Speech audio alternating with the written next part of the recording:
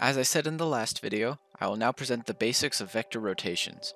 We'll be thinking about vectors in G3, but the idea extends to other dimensions. Recall real quickly that unit bivectors square to -1, and thereby can behave like the imaginary unit. Note that any unit bivector squares to -1, not just the basis unit bivectors. Now consider the geometric product of two unit vectors A and B. We can substitute the dot and wedge products for their angle representations. The magnitude of A and B is 1, so this simplifies. Now, the Euler formula allows us to rewrite the geometric products of A and B.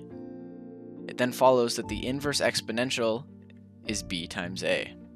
The rotation of A through the angle theta into B is easier to see without the exponential, however.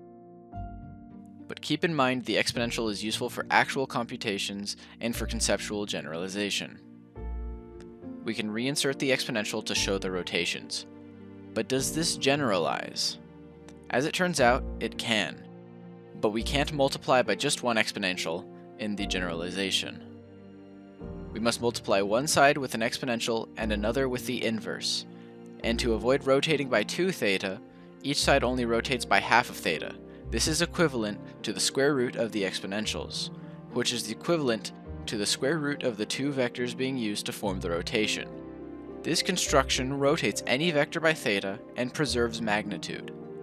There's also an official notation for this, called rotor notation. This is defined by the following. Furthermore, rotors can be combined to create new rotors.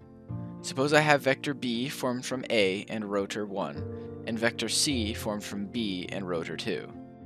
Then I in fact have vector C formed from A, which is first rotated by rotor 1 and then rotor 2.